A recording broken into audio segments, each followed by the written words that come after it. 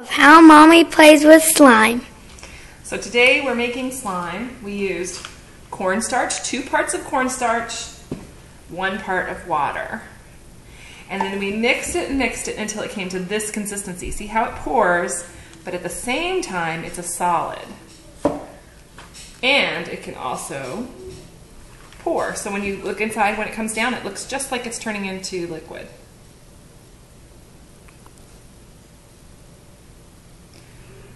Sticking, then you can take it right off, just like it's dry. And what color is it?